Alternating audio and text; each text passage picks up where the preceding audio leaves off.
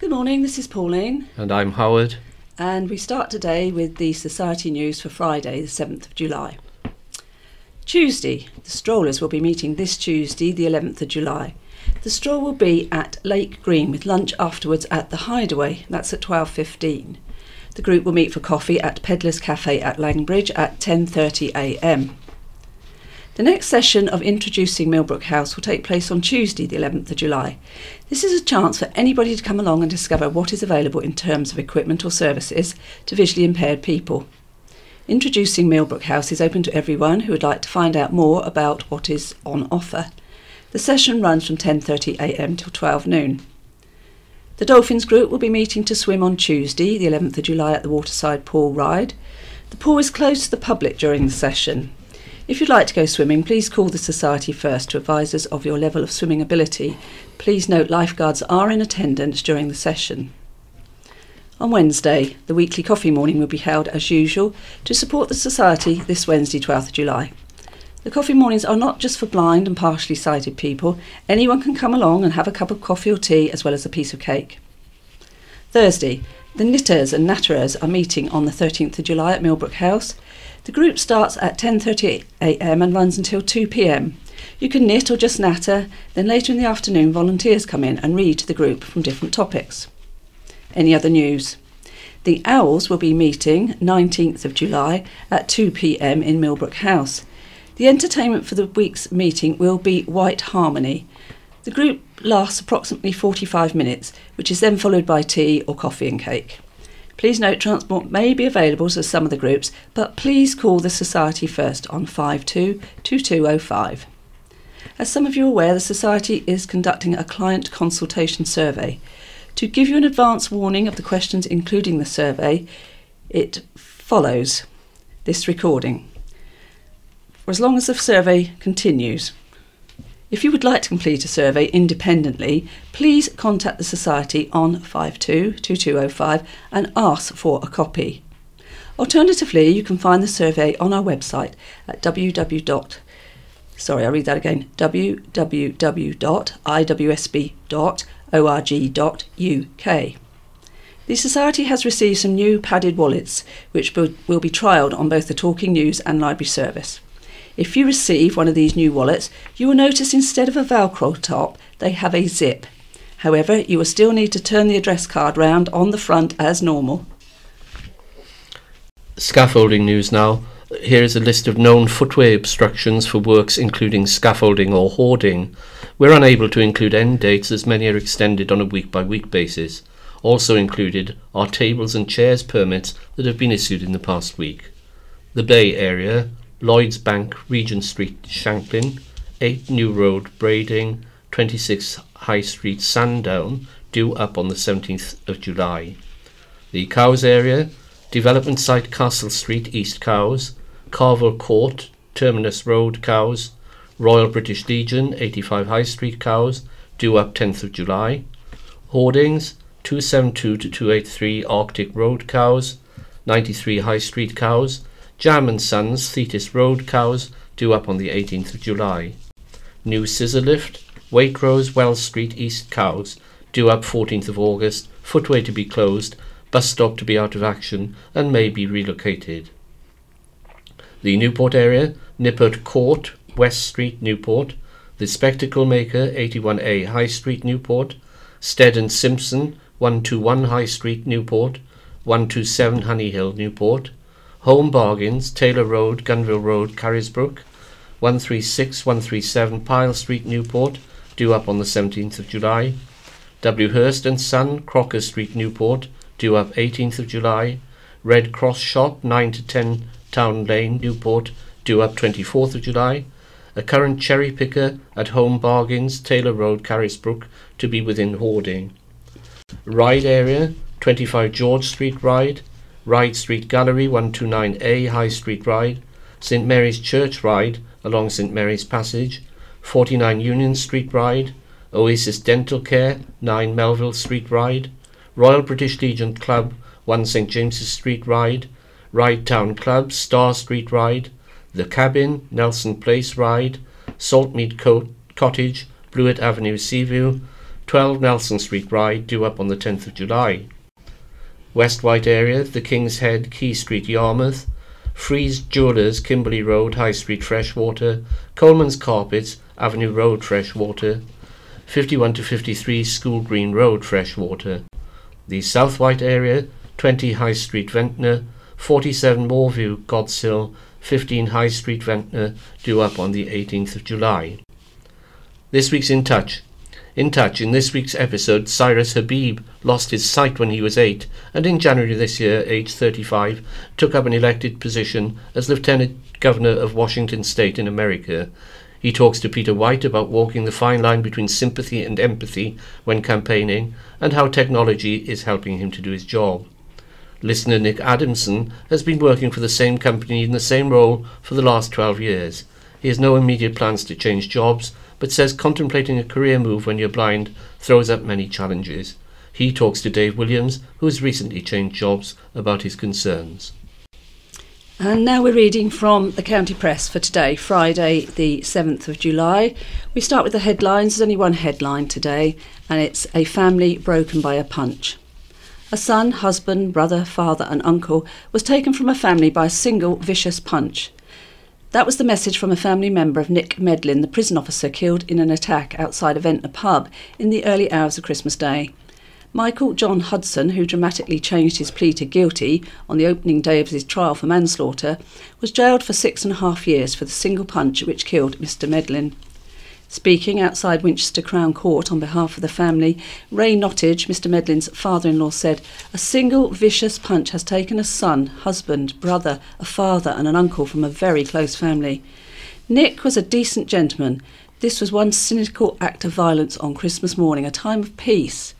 No satisfaction can be taken from the sentence to this person, only acknowledgement of this dreadful incident and its effect on our family. One punch and a life is taken and a family broken. Nick touched many people's lives. He will be seriously missed by all those who loved him, now stolen by an unnecessary act of violence. Our family has suffered 6 months of hell waiting for this court case." The defendant could have mitigated that situation by owning up to his actions earlier. He chose not to. That in itself is an act of cruelty simply unforgivable. Clearly this gentleman, who has just been sentenced, is an extraordinarily callous individual.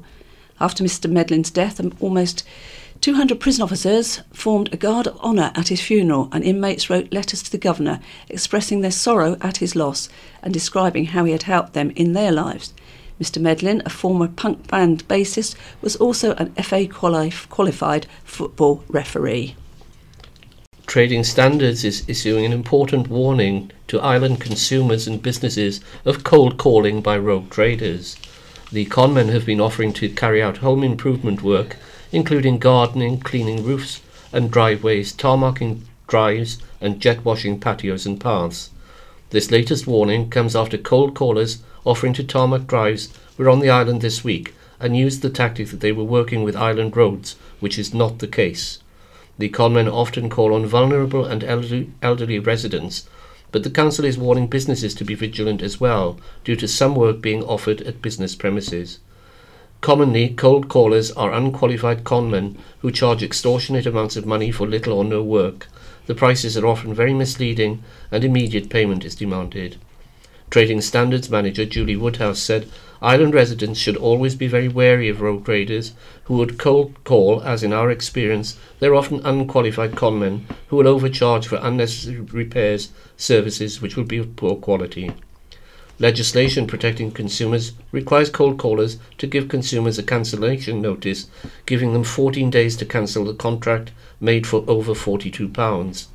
Failure to issue the cancellation notice in the correct format is a criminal offence. A multi-million-pound development at Robin Hill is under threat due to the landfill activities at Westridge Waste Management next door, Robin Hill bosses have said. The development of tree houses and lodges called Nesting has been given planning permission by the Isle of Wight Council, but Vectis Ventures, the company behind Robin Hill, has said the development may not go ahead if concerns with Westridge are not resolved. Vectis Ventures Chief Executive Alexander de Bale said, "We've worked hard over the past few years to get planning permission granted, following the correct processes and ensuring all was done properly, only to have the whole development now put at risk because of the unauthorised and questionable activities of Westridge on our neighbouring site. Nesting will create hundreds of new jobs, bring millions into the island economy through construction of the development, ongoing business through the local supply chain and visitor expenditure, and, importantly, help to create year-round careers in tourism, something the island desperately needs. All this can now be lost."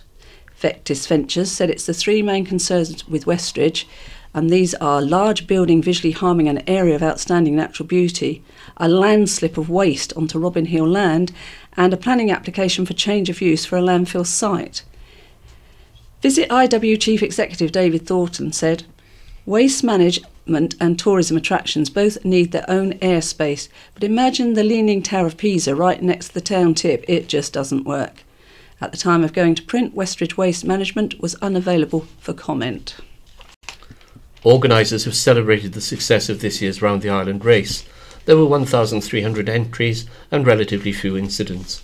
The Yarmouth lifeboat was first called to assist two injured yachtsmen aboard Quokka, which had hit a submerged object close to the Needles.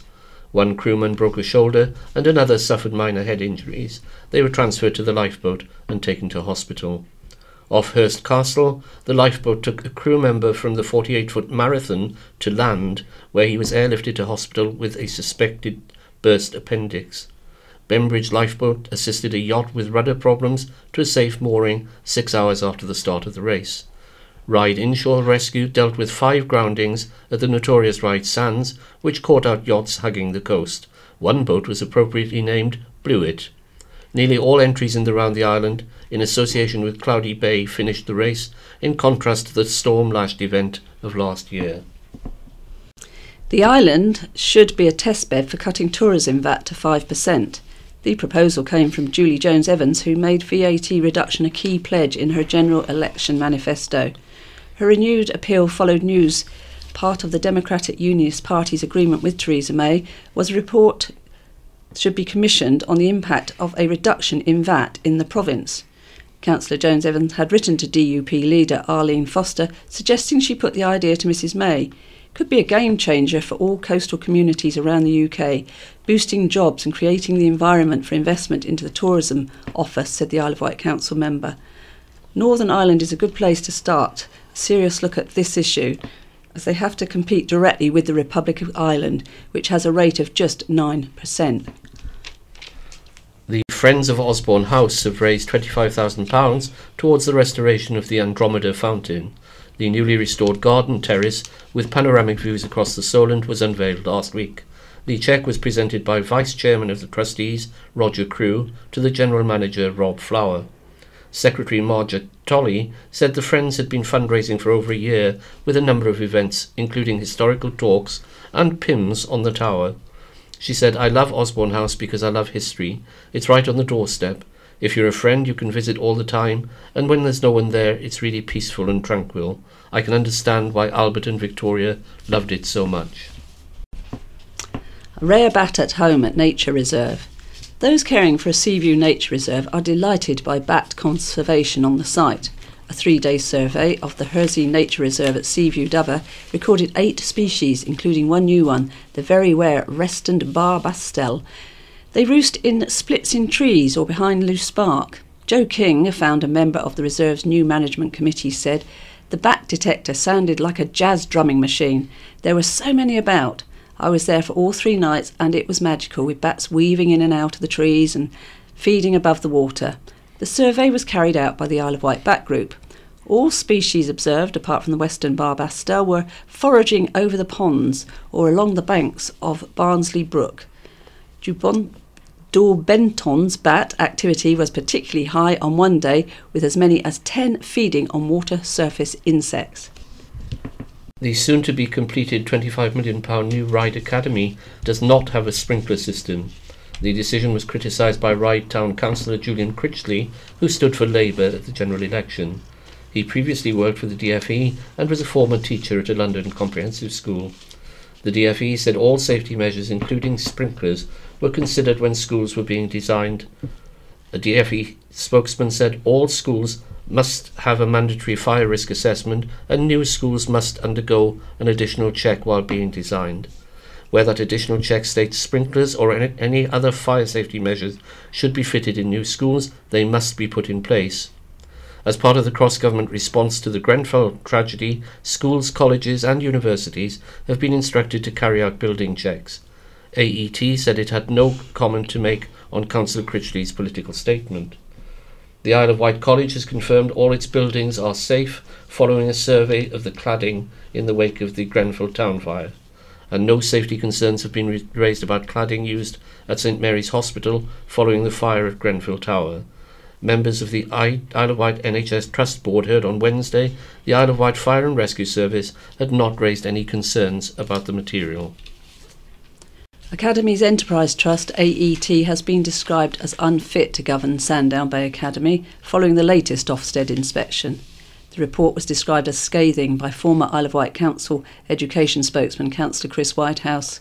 He said senior management at AET should hang their heads in shame and write personally to the parents of every pupil and to every staff member to apologise unreservedly for the complete failure to support and develop what should by now have been a good school.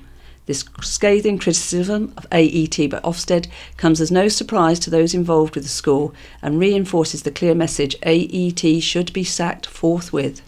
And similarly, Sandown Bay Academy is to be placed in special measures following the latest Ofsted report. The embattled school has been subject to controversy in recent months as the managing trust, Academy's Enterprise Trust, that's AET, has come under fire from parents and local politicians. While the Ofsted report noted several positives, such as above-average university placement rates, a sense of community and strong progress for autistic pupils at the Cove facility, the overall effectiveness was rated inadequate. The report found management failed to provide necessary support in the wake of the last year's cyber attack reported in the county press, which resulted in the widespread loss of important documents, including pupils' progress reports, teaching plans and exam work. Lower ability pupils and those with special educational needs were found to be lacking in support and guidance, while the most able students were missing opportunities that stretched and challenged them. The 16 to 19 study programs were also found to be lacking, as students were not appropriately gaining the range of personal, social and employability skills that they should. It was highlighted many parents were concerned about the proposed merger with Wight Academy and didn't feel the school was improving quickly enough. One parent said, the school should be a place of achievement, not struggles. 12 days, 1,000 miles, torn cartilage and more than £11,000 raised for the Injured Jockeys Fund, Debbie Attrell has finally returned home after completing her mammoth cross-country cycle. Debbie, who now works on a farm in Mayshore, Devon, broke her back following a fall from her horse while competing in the Isle of Wight Hunt Scurry 17 years ago and was told she would never walk again. However, thanks to help from the Injured Jockeys Fund, she's found her feet and wants to give back to the charity she says helped her so much. Beginning at Land's End, the former jockey set out on her 12-day cycle to John O'Groats and climbed more than 49,000 feet, around twice the height of Mount Everest, finishing on Sunday. Debbie said she was only defeated by one hill on the cycle. It was on the first day and was a 20% incline. However, I got fitter as the cycle went on, and on one of the last days I was able to complete an 8-mile climb in the Scottish Hills. She called her decision to undertake the challenge brave or incredibly stupid. It just hasn't sunk in yet that it's over. Day 4 of the challenge proved the hardest. The combination of a dodgy back wheel and multiple hills left Debbie feeling overwhelmed, but she never considered giving up. I was always going to do it. I've had so much support and that got me through. It's the toughest challenge and everyone doing it was doing it for something that meant a lot to them. We each had a special reason to complete it. Ride Arena users will have the chance to meet the ice rink landlord AEW to discuss the future of the rink. AEW, a London-based investment company, shut the arena last October, meaning rink users, including ice hockey teams and synchronised skaters, now have to travel to the mainland to practice and compete. The closure also caused the loss of 30 jobs. Island MP Bob Seeley met AEW in London last week to discuss the situation and find out more about plans for the site, which is leased from the Isle of Wight Council by AEW. The meeting between the company and residents is expected to take place in August. Mr Seeley will also be liaising with the council to ensure all options are explored. He said the future of the arena is important both to the island and the town of Ryde. An avid fossil hunter has discovered a tooth from a rare prehistoric rhinoceros that lived 38 to 35 million years ago. Theo Vickers, 18, of Ventnor, gave it to Dinosaur Isle Museum Sandown to care for and put on display. Theo, who has just finished his A-levels and is off to study marine biology and oceanography at university in September, found the tooth of the rhino-like Ronzotherium washed up in sand on a beach in the Boldner Formation clays, that's between Yarmouth and Hampstead. Theo, who goes fossil hunting regularly, said he was looking for fossil teeth, bones or turtle shells when he discovered the molar from the Ronzotherium. I knew straight away it was a species of rhinoceros, and after researching it further online, I contacted Dinosaur Isle Museum to bring it to their attention, as finds of primitive rhinos like Ronzotherium are really rare from the Boldner Formation, Theo said. I was incredibly lucky to find it, as only a few mammal species are found there regularly, let alone a species as rare as this. The clays where the fossil was found were laid down in a subtropical swampy floodplain similar to the Florida Everglades. Turtle, fish and crocodile fossils are very common along the island's northern west coast, and Theo said he occasionally finds the bones and teeth of prehistoric animals that lived in the swamps. A businessman who has launched a rival bid to take over the Isle of Wight County Press has said he's been very encouraged by the volume and nature of support for his idea. Norman Arnold, who runs Isle of Wight recruitment firm Anchor, has called on the newspaper's board to delay signing a deal with NewsQuest. He described the county press as a local institution and said he feared a takeover by NewsQuest could lead it to lose that affinity with the island. It follows last month's announcement shareholders were considering a takeover bid from the second largest regional and local newspaper publisher in the country. A Facebook page in support of Mr Arnold's idea, Keep Local News Local Isle of Wight, had attracted hundreds of followers in its first 24 hours. Mr Arnold is calling for a 2-month halt to the proposed sale so a local bid can be properly drawn up to buy the newspaper. We have very little doubt that given the 2 months we request, we would come forward with a bid that would be acceptable to shareholders and ensure the county press remains a high-quality, independently owned newspaper and online facility for many years to come. The county press has an island history going back more than 130 years. I really hope the current shareholders can give us 2 months in which to secure its unique place as an island institution. County Press Chief Executive Robin Freeman said, "We received no specific proposals from Mr Arnold and are unable to comment further. NewsQuest didn't wish to comment. The County Press Chapel of the National Union of Journalists has also opposed the takeover, saying it feared for a loss of jobs and independence. The chapel has a near 100% membership within the paper's editorial team." In a letter to staff this week, County Press Management pointed out NewsQuest was in the process of opening new titles in the Dorset area, employing more journalists. And this is from Mel Butler of the County Press. The Isle of Wight bus shelter is looking for a permanent site to house its vehicles since its temporary closure in May. The charity opened in November 2016 to tackle homelessness and has successfully helped to rehouse 22 people full-time and continues to provide support for them once they move into accommodation. Founder Kev Newton is stepping back from the island operation to take on the role of project manager, supporting new bus projects, which are cropping up all over the country. The new bus shelter manager is Carl Print, 43, from Porchfield, who was previously responsible for coordinating the night portering operation at St Mary's Hospital. He said, "We were previously set up at Sea Close, Newport, and had to leave the site because of the Isle of Wight Festival, but that was always a temporary home. We've been in contact with the Isle of Wight Council over some land near Parkhurst, and Councillor Matt Price has been very supportive. If anyone has or knows anyone with land that would be willing to work with us in order to provide a secure long-term home for the bus, then please contact us on 07464 738 806. Aggressive geese, which have even managed to chase swans off Ryde Canoe Lake, should be given their marching orders. Labour's parliamentary candidate, who is elected to Ryde Town Council, called for action after complaints from the public about the birds and the mess they leave on paths.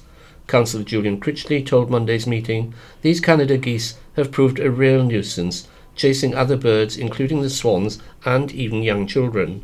Councillor Critchley, who is a trustee of the waterside pool next to the canoe lake, said the Isle of Wight Council seemed to have given up on the problem. Councillor Charles Chapman said the geese could be removed humanely, but not while they had young. However, they will return next year because they like that stretch of water, he said. And a warning to dog owners. Police have repeated warnings to dog owners after a third sheep died in a week. Police are investigating after a lamb had to be put down and another was injured at Crooks Castle Farm, Wroxall. Officers who have appealed for information say the lambs were savaged by what was thought to be a dog between June the 25th and 29th, close to the Shanklin to Wroxall cycle track.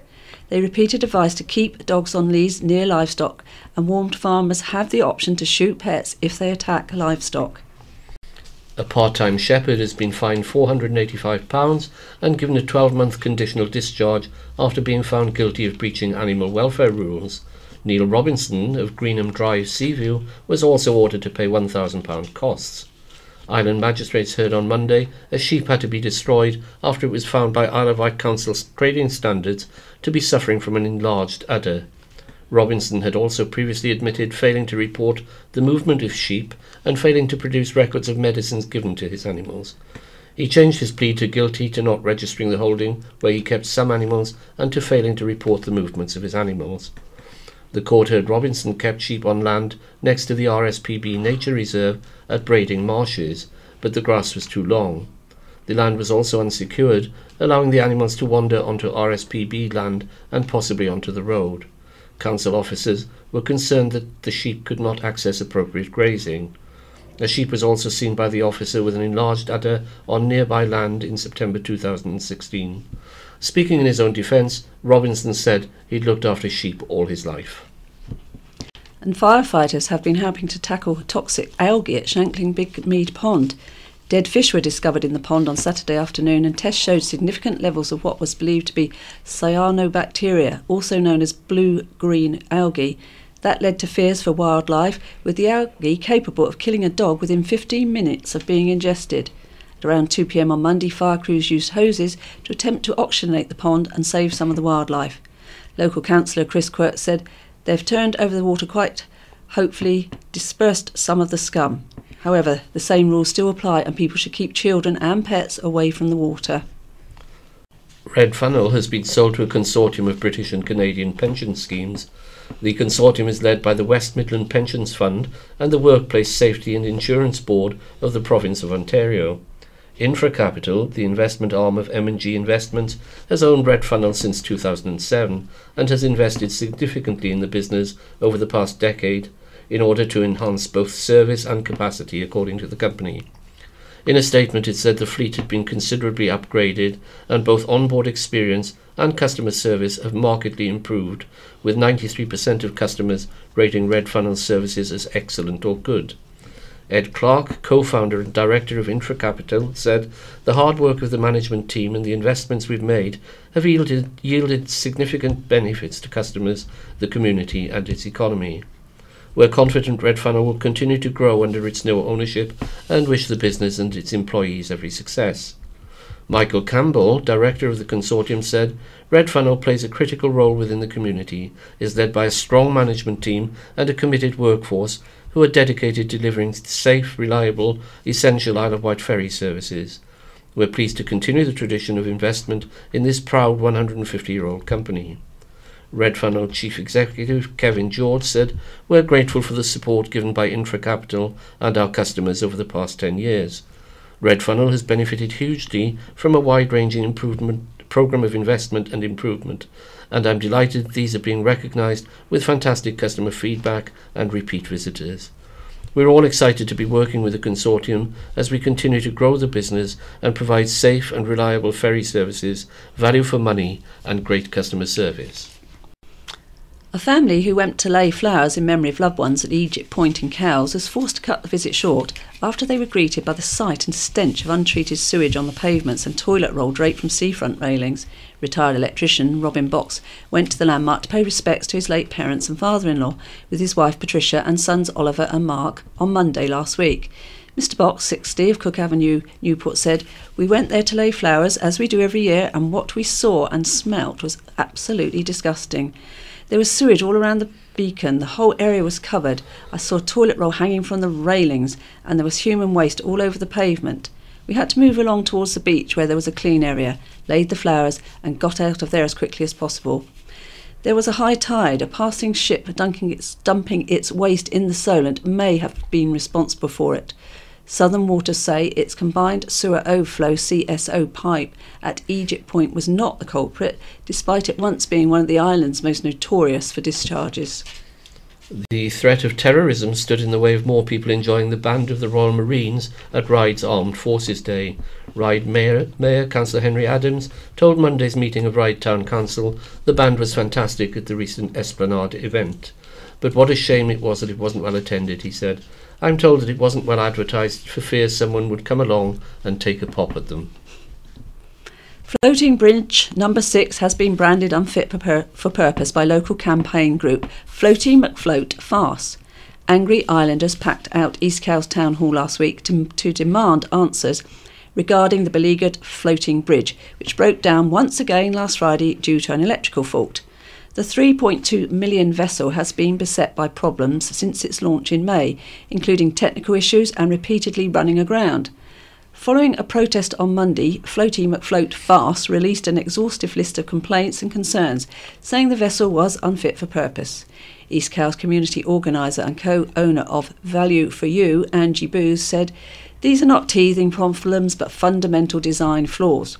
The bridge is either crossing infrequently or isn't working at all.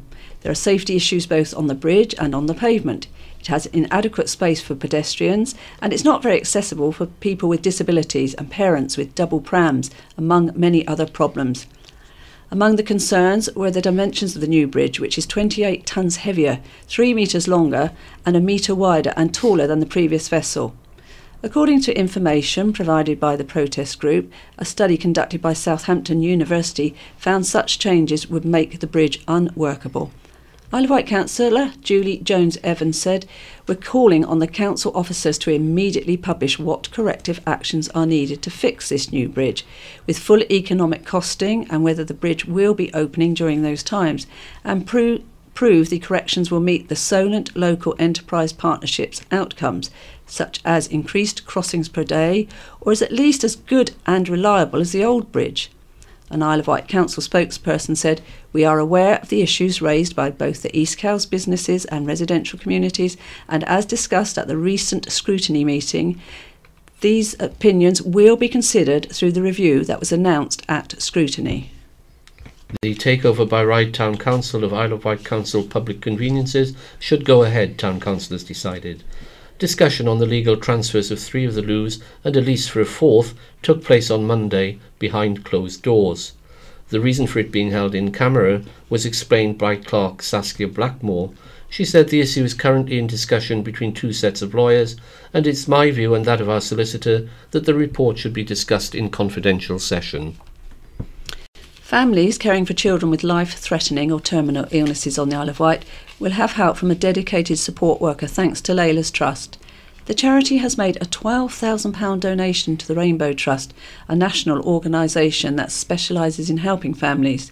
It has appointed support worker Madeline Riley, who will provide emotional and practical support to families in their homes on the island, in the community, and should they need to travel to Southampton General Hospital. Layla's Trust was founded in 2011 by island couple Emma and Coleman Cotter, whose daughter Layla died when she was just 10 weeks old. Emma said, "Supporting the island community has unique challenges, particularly if your child becomes seriously ill." Layla's Trust is proud to have committed more than £12,000 to help fund Madeline's valuable work as a Rainbow Trust family support worker on the island.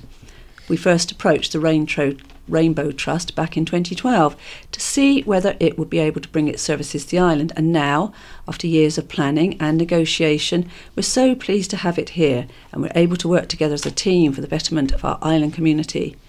Madeline said, "My role is flexible, so I'm able to fit in around them and provide ongoing regular support and unique to them, as every family is different. I'm loving my new role, building relationships with the families and hopefully making a positive impact on their lives." Despite beating the round the island race record on Saturday by 1 minute, MOD 70 Concise 10 were unable to beat the time set by Red Jet 6. The Cross Solent ferry laid down the gauntlet by storming around the island in only 1 hour 17 minutes and 17 seconds, the fastest recorded time to circumvent the Isle of Wight. Red Funnel enlisted the services of the World Sailing Speed Record Council to make it official. Starting and finishing on the Royal Yacht Squadron line off Cowes on Thursday, the average recorded speed for the 50-mile course was 40 knots. Red Funnel Chief Executive Kevin George said, "The quad-powered vessel is the fastest red jet in our fleet, and as she was built on the Isle of Wight by Wight Shipyard, it is only fitting that she should set a benchmark time for the multi-hulls to try to beat." Lots of young girls dream of becoming a ballerina when they grow up. However, 11-year-old Jasmine Willits of the Ridge Medham Village Council is one step closer to that dream after being accepted as a junior associate for the Royal Ballet School. Beating more than 1,800 children for just a handful of places, Jasmine will now attend weekly classes in Eastleigh, Hampshire, and receive instruction from RBS teachers and professionals. Her aunt, Vanessa Willits, said, "We're just so happy and so proud of her. This is a step in the right direction for her to pursue ballet as a career." The RBS is a world-renowned centre for classical ballet training, and the Associates programme is designed to nurture young and talented students who show an aptitude and a desire to follow a career in classical ballet. Former Wright school pupil Sarah Close was on the same bill as Justin Bieber when she played BST at Hyde Park. The singer-songwriter, who rose to fame through YouTube and has clocked up millions of streams on Spotify with her single Call Me Out, performed tracks from her EP Caught Up on the summer stage on Sunday. She said, "My set at BST Hyde Park was amazing. I was shocked at how many people came out to see me play. I had so much fun dancing and singing. I'm really looking forward to my September tour and to be doing it every night." The Isle of Wight College has been rated good overall following its latest Ofsted inspection. The rating is a step down from 7 years ago when the college was judged to be outstanding. Inspectors who visited the college in May judged all aspects of the college to be good, with its adult learning programmes and provision for learners with high needs found to be outstanding. In its key findings, the report said, adult learning programmes and the provision for students in receipt of high needs funding are outstanding. Students achieve their qualifications and develop a very good range of skills that prepare them well for employment. Staff have created an environment where students feel valued. Behaviour is good, students enjoy their studies, and they are respectful. The report, which praised the leadership of ambitious college managers and governors, also said apprentices made good progress, with the vast majority achieving their qualifications. It added students develop good, industry-standard skills, attitudes and knowledge. As a result, the vast majority progressed to employment or further study. But inspectors also found too few students achieve functional skills qualifications in English and mathematics, and not enough achieved a grade A to C in GCSE English. They started to improve its rating. The college needed to improve the quality of targets set by staff to students. The college also has Beacon College status for excellence and innovation in education. Newly elected Isle of Wight Tory MP Bob Seeley has delivered his maiden speech in Parliament. Speaking in a debate on Tuesday night, Mr Seeley paid tribute to the island's role as a home to great artists, scientists and innovators, from the poetry of Keats and Swinburne to the engineering genius of Thrust Project, as well as the likes of Ventnor Fringe at the Isle of Wight Festival. He also paid tribute to the former Island MP Andrew Turner, who stepped down earlier this year after an outcry over comments about homosexuality. Andrew Turner was a kind man, a good listener, attentive to his constituents, and held in very high regard by many of them, said Mr Seeley. Mr Seeley pledged to fight for a better deal for the island. It's not just a question of money, although every little helps, and I'll fight for extra spending on health and education.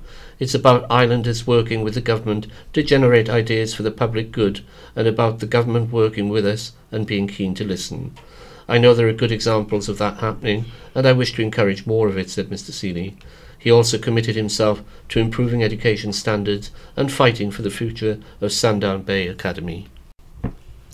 Untaxed cars caught in purge.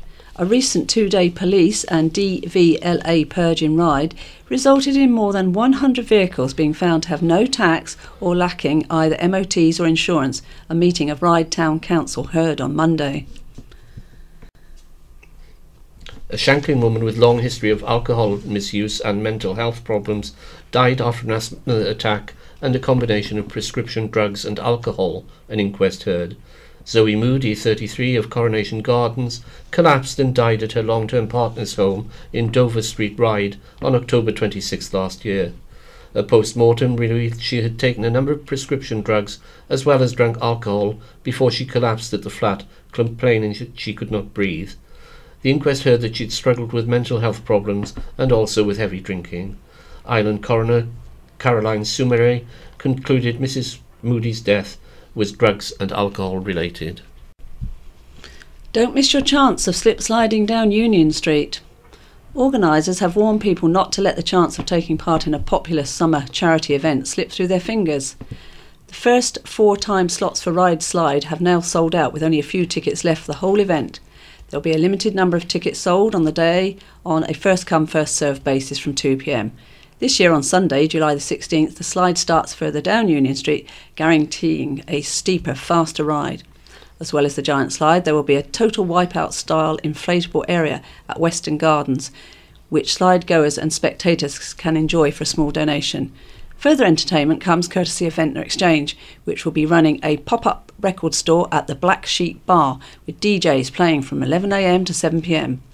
The Needles landmark attraction has recently joined Ride Slide as one of the main event sponsors, alongside Isle of Wight Radio, which will be running a competition to win the 2 tickets on their breakfast show between 6 a.m. and 10 a.m. in the week leading up to the event.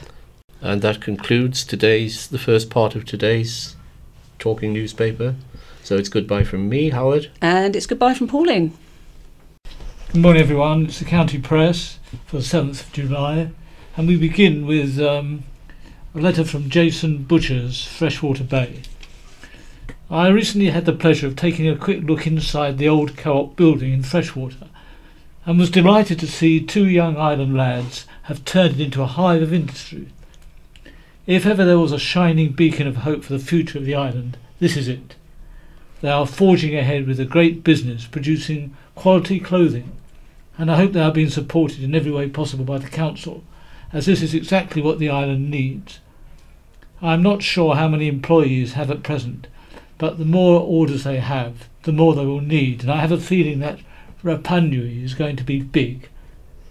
As this is an island-grown business, I would really like to see their product being sold in every outlet possible around the island, and I would like to wish them both well in the continued success they are clearly going to enjoy. Hello, this is Sarah. This is a letter from Beverly James of Lake. Please could I make an appeal to drivers on the Isle of Wight to slow down on the roads. Travelling from Lake on Monday, I'd gone through Apps Heath and just hit the 50 mile per hour sign. Entering the bend in the road before the Woodland Cemetery, there was a duck and a number of ducklings crossing the road on the bend. If there'd been a car travelling towards Sandown at the same time, they wouldn't have seen them and they would have ploughed into them. I was just lucky that I spotted them and brought the car to a stop so that she could safely cross the road. I understand there are 2 ponds on either side of the road. On my way back to work at 6 a.m. in the same direction, there was a dead badger near Sandown Airport. It seems every morning I see fatalities, and I'm just grateful on this occasion that the duck and her ducklings weren't harmed. I'm sure it'll be the same across the island. I just ask drivers to take care, consider our wildlife, and of course their own safety. And from Amber Beers of East Cowes. Did I miss the memo? You know the one. The one that changed the use of Whippingham Road into a part TT racing track, part Grand Prix circuit. I'm sure I must have done, because that's what it seems to have become. Between the motorbikes screaming up and down at all hours of the day and night, and the boy racers with their dodgy tailpipes, I am, pardon the pun, exhausted, and more than a little fed up. Since the Barton roundabout was put in place, this seems to have exacerbated what was already a problem road for speeding. Does anyone actually slow down at all, leaving East Cowes? I don't think they do. Coupled with this, we have surely the island's most dangerous bus stop, where mothers with prams, gangs of festival goers and shoppers perch on a metre-square piece of concrete while the traffic roars by. One day someone will get killed on this piece of road, and it'll be one of those mums or a child or just someone going about their business. Please, Isle of Wight Council, police, island roads or whatever, sort it out before it's miles too late. Now, a letter from Councillor Julie Jones-Evans of Newport. Floating Bridge 6 is still suffering from engineering and electrical issues.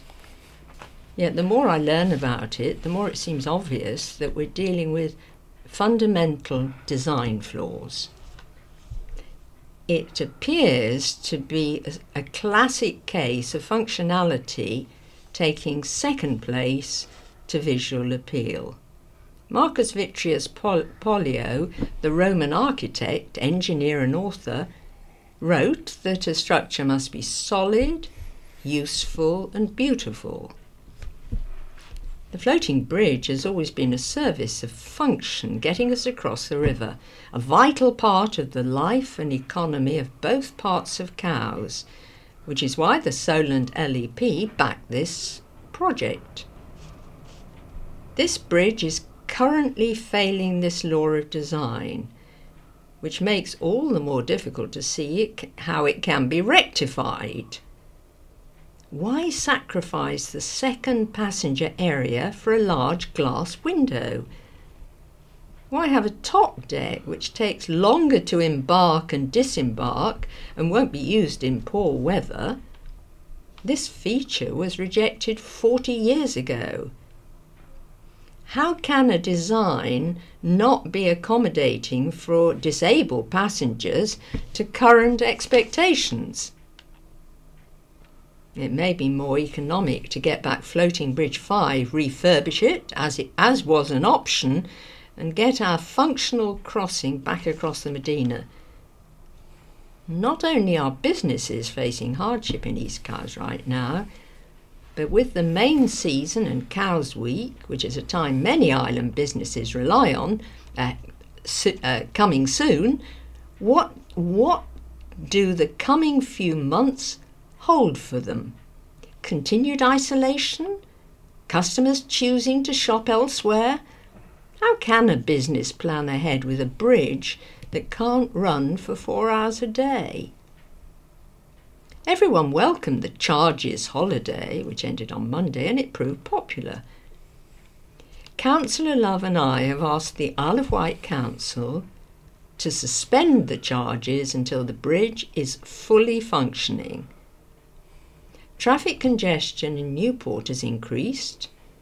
Those taking free bus passes to take the long way round cost the council money, and people who don't have a tide table memorised just won't take the risk of the bridge not running. As a retailer, I know it's much easier to retain your existing customers than get new ones, and special offers are a great way to build your customer base. And from Ian McKee, Totland. I emailed our new MP Bob Seeley just after it was announced that the Conservatives were seeking a coalition with the Democratic Unionist Party, DUP, to ask him to justify a deal with a party with a known history of connections to paramilitaries. Mr. Seeley replied to me cataloguing his disagreement with the DUP on social issues, the attempts by Labour to forge an alliance with them in 2010, and views on re-establishment of the power-sharing executive in Northern Ireland. Not once did he mention the subject of the DUP's connection with terrorism. Mr. Seeley, a former spin doctor, has reverted to type and answered a question which he wanted to ask, and not the question he actually asked. That was actually asked.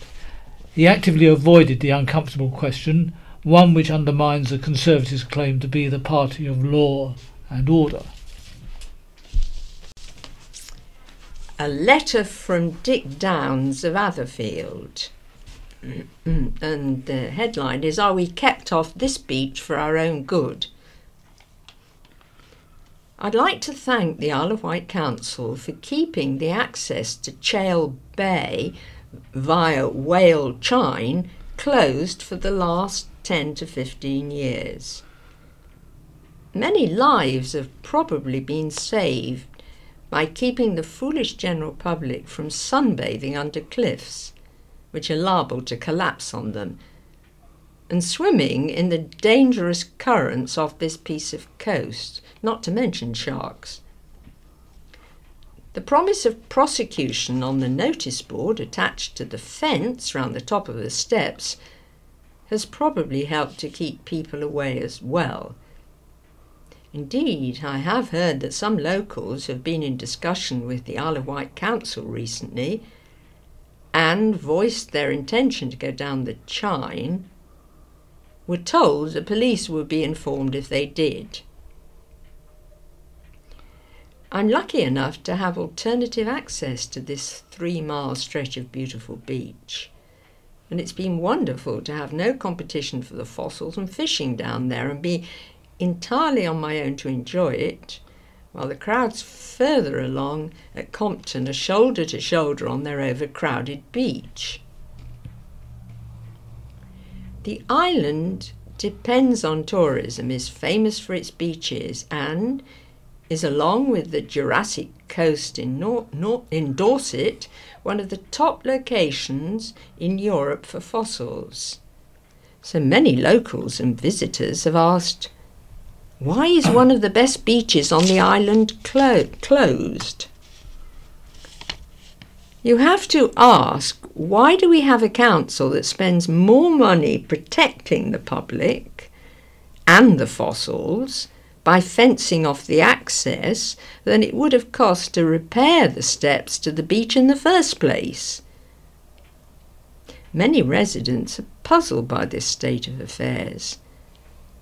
So this subject has been placed on the agenda of the next Chale Parish Council, which will be held in the Chale WI on Monday at 7 p.m.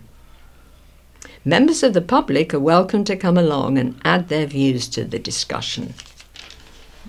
Now we have a letter from Tim Bowman from London. I am once again left both perplexed and angry at a fresh planning application by Westridge Waste, which has established, it seems by stealth, a waste processing facility in the area of outstanding natural beauty, that is the Comley area. Once again, the new application is retrospective. In other words, the site owners have gone ahead and intensified their inappropriate activity without being granted planning permission. An earlier retrospective application is currently subject to a planning appeal committee, the Isle of Wight Council, which rightly threw out the application, to spending untold sums of our money defending its legitimate democratic actions. The rest of us seem to have grasped the notion that before we embark on major development, we apply for planning permission. Why does Westridge Waste have such a problem with this process? I applaud the Isle of Wight Council for so far standing firm.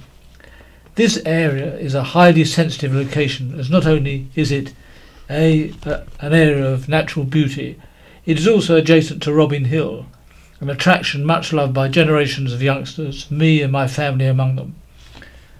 I would urge those who care about protecting the island's natural amenities, and indeed local democracy, to oppose the current application and ask to their local elected representatives to do likewise. Now, over to looking back and 100 years ago. This is July the 7th, 1917. Alcohol was significantly harder to purchase in 1917. Wine and spirit merchants, W.B. Mew, Langton & Co., issued a notice to its customers reminding them beer and wine could only be purchased weekdays between noon and 2:30 p.m. and from 6 p.m. to 8 p.m. Spirit sales were limited and could not be sold from 2:30 p.m. on Friday until noon on Monday. An islander wrote a letter to the newspaper regarding the announcement that Prince George of Battenberg was to take the title Earl of Medina. He wrote, "The question is asked whether this refers to our island Medina. I'm writing without authority on the subject, but I know of no other Medina to which it can refer." Although he wrote, subject to correction, he stated he believed Medina had never been adopted as a title before then. And 75 years ago, July the 4th, 1942, the front page featured Mrs. Flynn celebrating her work, starting 131 savings groups. Between August and November 1940, she called on every house in her ward and started 45 savings groups, and over the next 2 years the number of groups continued to grow. Braving sharks, Japanese planes and sea mines, an islander revealed his daring escape from Singapore. Mr. and Mrs. MacLeod Carey of Ryde revealed the escape of their son, Lieutenant Colonel MacLeod Carey. MacLeod Carey wrote that with 4 friends he took a small racing dinghy from the yacht club and set out on an adventurous voyage which lasted over 3 weeks and covered 1,600 miles.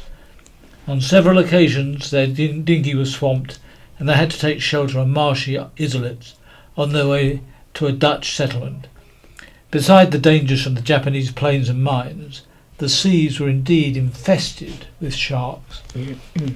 50 years ago, Newport agricultural student George Bush gained the highest award for poultry husbandry in the final examination of Cumberland and Westmoreland College of Agriculture. George obtained a credit certificate and also received the Principal's Prize for the student placed first in the examination and the Gilchrist Prize for the best agricultural student on the poultry course.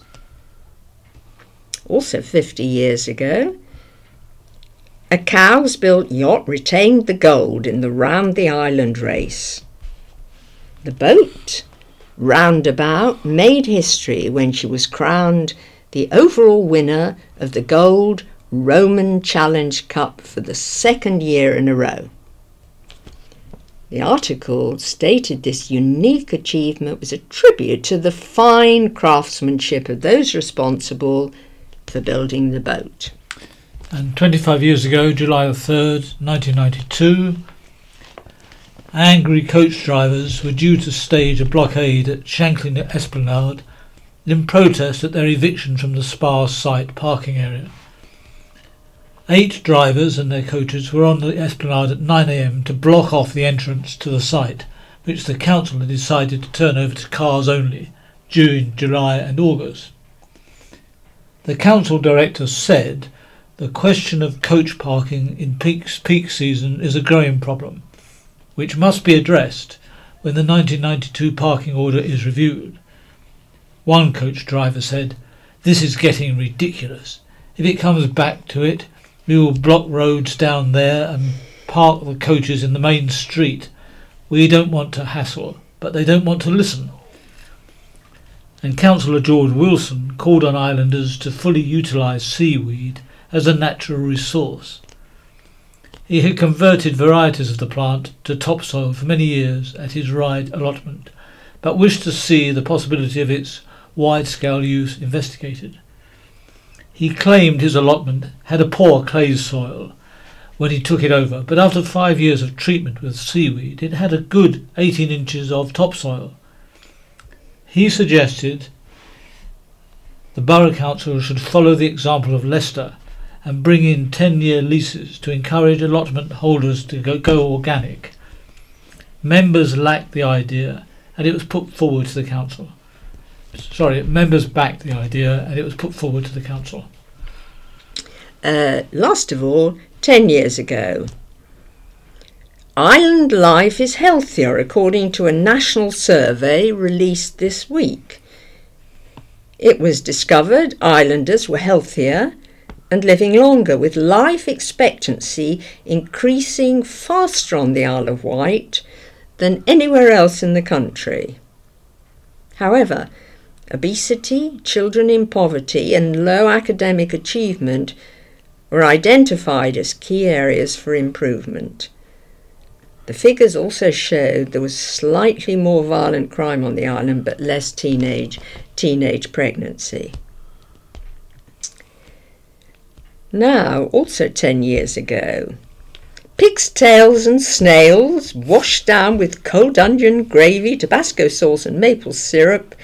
A group of students went to extreme lengths to raise money for charity, taking part in a bush tucker trial in aid of the Isle of Wight challenge and adventure. The final and most gut-churning challenge featured cooked pigtails washed down with a blended shot of cold beans, chili peppers, mussels, fish, eggs, veggie vindaloo, lemon and cold coffee. Looking back 10 years ago, a mainland couple had a lucky escape when they were hit by the branches of an oak tree which had broken away from the cliff. Pete Light and Sarah Shaw became trapped under the debris when the main trunk of the 100-year-old tree landed between them. Now, over to Wight memories. Alan Stroud takes a journey back to the heyday of jiving and the birth of rock and roll. It only lasted 2 minutes 8 seconds, but that was enough. In 1954, Bill Haley's Rock Around the Clock let the rock and roll genie out of the bottle. Within a year, Elvis Presley had arrived, and across the island, teenagers gathered in coffee bars to pay homage to that other arrival from America, the jukebox, while they drank their frothy coffee. Heady days indeed. Local dance hall owners saw the writing on the wall, and the traditional dance bands were quickly elbowed out to be replaced by rock and roll or skiffle groups, and not just local ones. The list of well-known acts who appeared here from the mid-1950s to the late 1960s is an impressive one. In the 1950s, it included Tommy Steele, Lonnie Donegan and Marty Wilde, not forgetting Newport's own milkman-turned-pop star, Craig Douglas. It was a slow start, though. The next year, Lonnie Donegan came to the Commodore at Ryde, selling out 2 shows. He sang songs straight from the Georgia cotton fields, shamelessly stolen, said some, including Lordy, Shall Not Be Moved and Alabama Bound. On television, Donegan gave a surreal edge to proceedings by performing the songs wearing a Savile Row tuxedo and bow tie. One of the next attractions at the Commodore was Sabrina, a 21-year-old Stockport girl who enjoyed enormous fame and was, in the newspaper parlance of the day, a sex bomb and sultry siren. She was described as a singer and actress, both fairly slender claims, since the truth was she was more widely known for her 42-inch bust. In June 1957, at the height of her fame, she came to the Commodore and entertained the crowd with those old perennials. I want a man, not a mouse. It's better in the dark. And Persuade Me. In a 1956 in 1956, goon Harry Seacombe, in the guise of a radio presenter, said, "Mrs. Gladys Quimby would like to hear Sabrina sing, so would I." In 1958, the singing milkman became the island's first pop star when a 17-year-old Terry Perkins of Newport won a local talent contest and changed his name to Craig Douglas and went on to have 9 top 40 hits. Terry is an unassuming young man with a friendly smile, reported the county press. One of 8 children, Terry of Prospect Road, Newport, is a milk roundsman. Not for long. Rapidly leaving the crates behind him, Craig enjoyed a string of hits until in 1963 the Mersey sound arrived, and like many of his contemporaries, overnight he ceased troubling the charts. That year he appeared on the TV show Thank Your Lucky Stars. The Rolling Stones appeared on the same programme, and in his 1990 autobiography, A Stone Alone, Bill Wyman recalled, "Craig Douglas had given our debut single a poor review, and the Stones never forget anything. We knew he'd been a milkman, so we went round the studios gathering up empty milk bottles and put them outside his dressing room door with notes saying, 2 pints, please." Furious, he reported us to the producers, who sternly reprimanded us. In 1964, Wyman trod the island boards, and the audience was keen, very keen. About a dozen teenage girls, armed with blankets and hot drinks, waited all night outside the Esplanade Pavilion ride on Saturday to get tickets for the Rolling Stones concert on March the 22nd. All the girls were in their early teens and produced written permission from their parents to the show organiser. They included Pat Searle, Brenda Hale, Linda Brown, Anne Michelle and Celia Lake. In April 1965, the Beatles' single Ticket to Ride was released. Councillors at Ride discussed whether there was any capital to be made from what was thought at the time to be nothing more than a happy coincidence of wordplay. The county press reported Mr. R.V. Bourne said there was a first-class opportunity for the publicity department to use a play on the title in their national advertising. One of his suggestions for an advertisement was, "Why not take a ticket to Ride this summer?" Had Mr. Brown known it, the title really was a direct reference to Ride. McCartney and Lennon visited Ride several times in the early 1960s to stay with Paul's cousin Bet. McCartney's 1998 book, Many Years From Now, co-written with Barry Miles, relates, "Mike and Bet became the publicans of the Bow Bars in Union Street, Ride, and Paul and John hitchhiked down again to stay with them. It was a journey which would reappear, punningly, in the single's title. Just as well they didn't go to Scunthorpe." Now, my view. The Father of the Bride, an article, that's the headline. The article is by John Young. This is one of the panel of columnists who take it in turn to give their take on life as it's played out on the Isle of Wight. The Father of the Bride. I've been invited to a wedding. I shall have to go because I'm going to be the father of the bride. There are apparently some financial implications to this role. And so in the last month or two I've been on a fairly steep learning curve to do with the cost and the mechanics of modern day nuptials. It'll be the first wedding in which I've played a leading role since my own, which was in the West Wight in the 1980s. It was in the middle of a winter. This was unavoidable since the whole enterprise was agreed upon on a camper van holiday in July, and as I explained to my new fiancé, it took me 6 months to organise a press ball, so it would take me 6 months to organise a wedding. Romantic or what?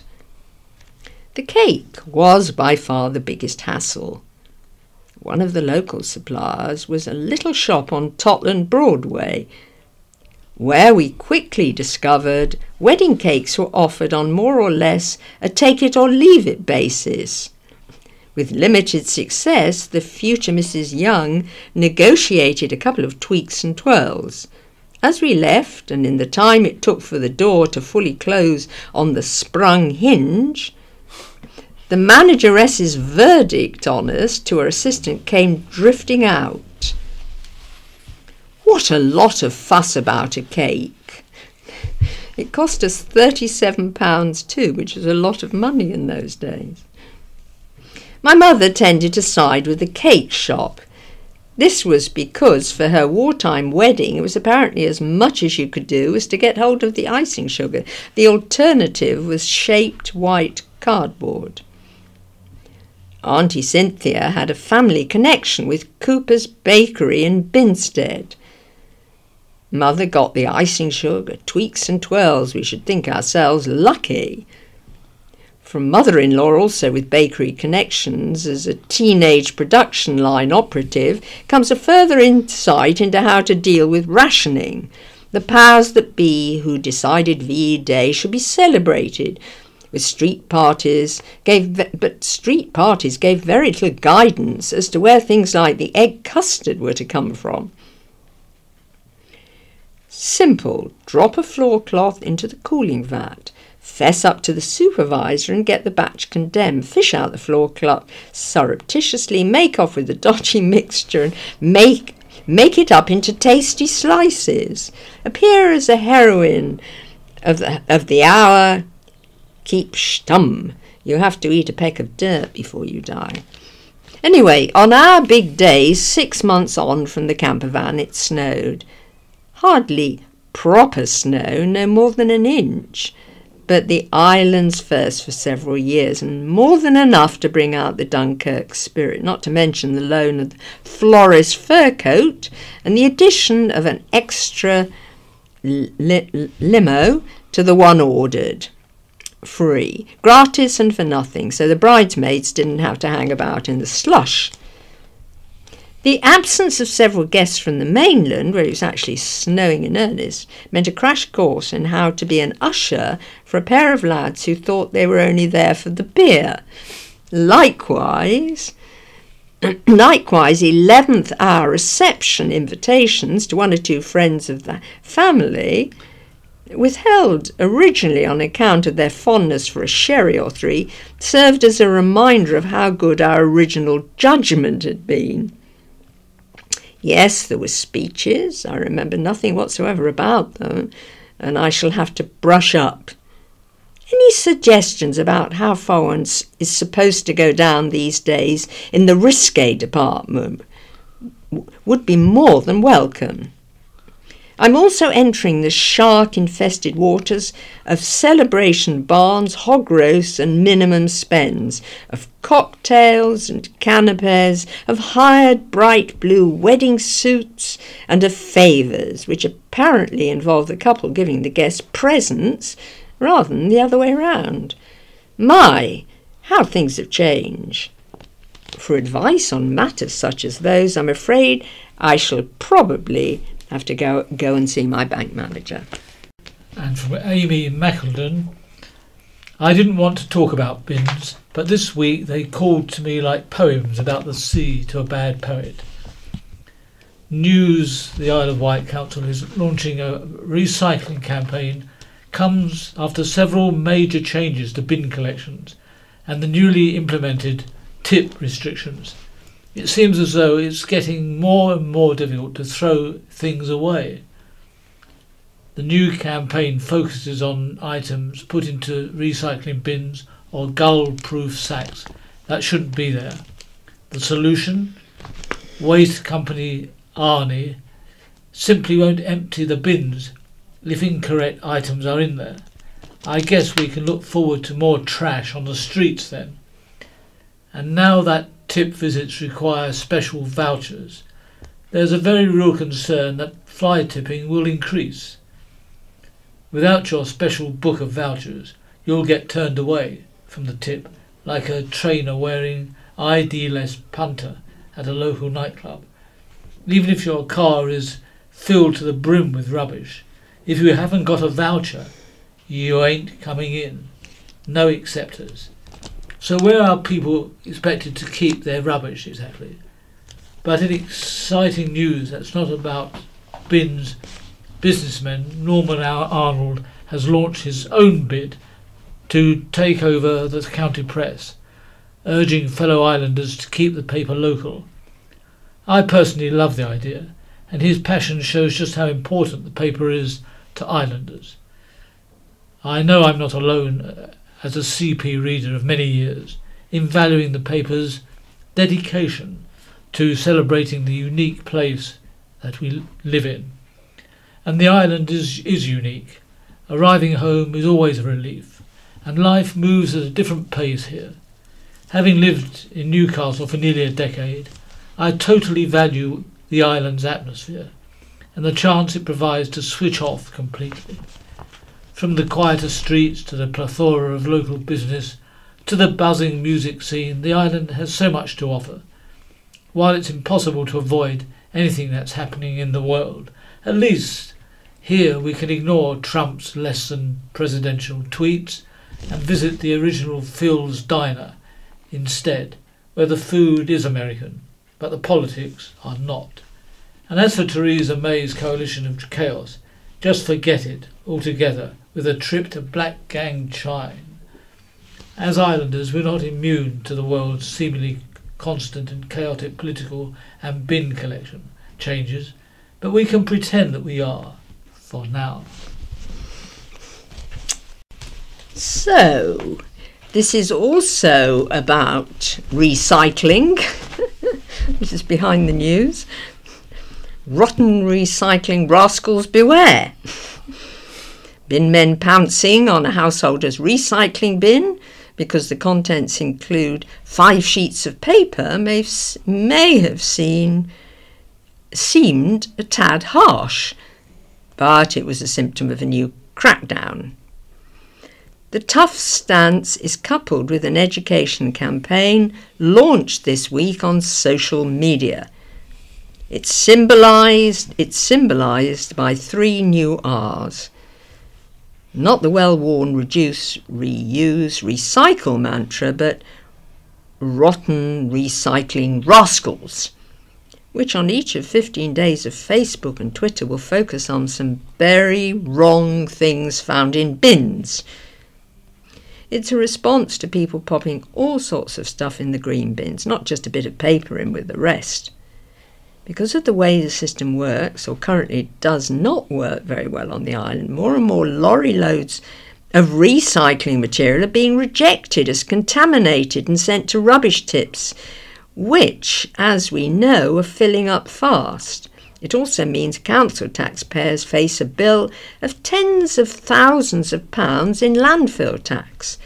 So, in tandem with the crackdown, which extended to one lady's waste being rejected because she had not separated the plastic from cardboard on a light bulb box, the council and its rubbish partner Amy want to educate us. They sent a representative to Lake to talk to householders who were aggrieved at the draconian stance of the bin men, and then launched the campaign to tell us why it's important. Currently, 20% of the island's recycling is rejected as contaminated. That actually adds up to 40 tonnes a week. Metal, plastic and glass sent to landfill, which could for the most part have been recycled. That equates to 6 full recycling lorries. As things stand, separated recyclables are sent for reprocessing into new products, but if the wrong items are included, entire loads can be rejected. Orange peels, for example, and with the mixed recycling, have caused that in the past. But it gets worse. Oil cans, paint tins, black bags of rubbish, vegetable peelings, cushions, duvets, cooking oil, uneaten pizzas and even dead chicks have been found. Amy's crews are trained to assess the level of contamination in a roadside bin in an attempt to reduce contamination. New bin hanger notices have been introduced to help educate residents about which items they are currently not recycling correctly. These explain why a bin has not been emptied and will not be until foreign matter is removed. Amy's Island manager, Paul Southall, said, "The bin hanger, which tells the homeowners their bin is contaminated, is being introduced as part of the contamination campaign and contains images of the most commonly placed wrong items in bins or gull-proof sacks, such as food, polystyrene, wood, contaminated food packaging and garden waste, with instructions where they should go. Any recycling bin or green gull-proof sack with items which cannot be collected as part of the recycling service will not be emptied by collection crews. Recycling correctly is really important, as waste has a huge negative impact on the natural environment. Harmful chemicals and greenhouse gases are released from rubbish in landfill sites, as oxygen is unable to break down the waste, even if it is food, when it is buried. The home's recycling collection system can handle only items that can be reliably sold to buyers for use in new products. As a result, items that can't easily be processed on existing machinery, or things which are contaminated with food or other substances, should stay out of your home recycling bin, said Paul. Part of the problem is the fragmented recycling system on the island, which the new contractor is putting right by constructing a purpose-built waste facility at Newport's Forest Park, where waste will be sorted, but that won't be ready until the end of next year. Meanwhile, paper is sent direct to a mainland mill and other recyclables to a materials recovery facility in Cambridgeshire. When a load arrives, there a sample is taken to detect contamination. Amy has seen a sharp rise in recent weeks. If a load is rejected, it either goes to the tip, or if it's paper or card, burned to make electricity. Michael Merwill, Isle of Wight Council Cabinet Member for Waste Management, summed it up. When incorrect items are included in recycling, they can cause problems, including halting operations at recycling processing plants. Even unwashed or oily food packaging can contaminate an entire load of recycling, diverting it to costly landfill. Over to what's on coming up now in the next week. First of all, we're going to talk about tea dances. This is Brading Town Hall next Tuesday from 2 till 4. The tea dance and live music with Chick and Bernie. Then in Newport on Tuesday at 9 p.m, there's a charity quiz in aid of the Isle of Wight Air Ambulance. This is at the Hong Kong Express, Newport. Then this is Red Tie Theatre and the Apollo Theatre. They present Isle of Wight Pride Arts Week, theatre, music, art and the spoken word. This is from Tuesday to Thursday at 1 p.m. at the Apollo Theatre, Newport. Another tea dance in Dover Street Ride at Aspire. This is Wednesday, 2 p.m. to 4 p.m. Cheek and Bernie, another tea dance, is at Sandown on Wednesday from 2 till 4 at St John's Church Annex. And the last of these events, a charity quiz night at the Newport Ale House on Wednesday at 8:30. Then also the theatre. The Lynette Bailey Academy of Dancing presents 5, 6, 7, 8 at Medina Theatre, Newport on Saturday. And the Red Tie Theatre and the Apollo Theatre present the Queer Bash. That's at the Apollo Theatre, Newport, Tuesday and Wednesday at 8 p.m. Best of the West End is at Shanklin Theatre, Wednesday and Thursday at 8:15, and Red Tie Theatre and the Apollo Theatre present The Beautiful Thing at the Apollo Theatre, Newport, Thursday at 8 p.m. And a further reminder of the do's and don'ts with regard to your recycling litter and the bin problems. First of all, paper and card should be separated into the insert box blue gull sack. Black plastic waste sacks are for general waste. Food should be in the food caddy. Garden waste should be composted either at home through the Green Waste Service or through household recycling centres. Oil should be emptied from plastic glass bottles before the bottles are put in the mixed recycling. Ceramics and Pyrex should go in general waste or to a recycling centre. Sanitary waste goes in general waste. Textiles must be separately collected in a bag alongside the recycling.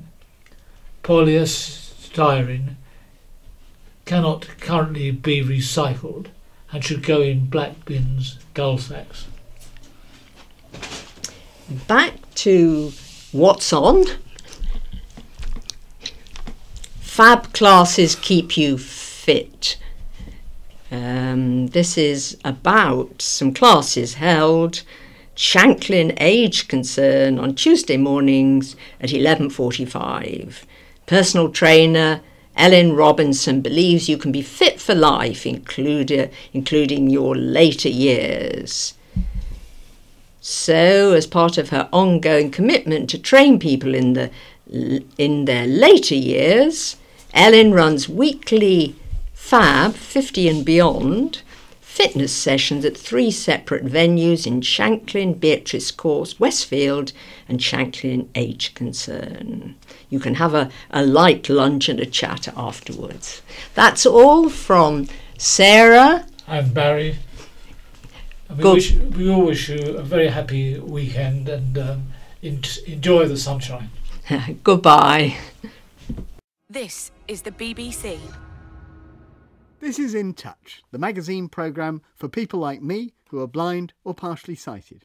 I'm Peter Wight. Thanks for downloading this week's edition.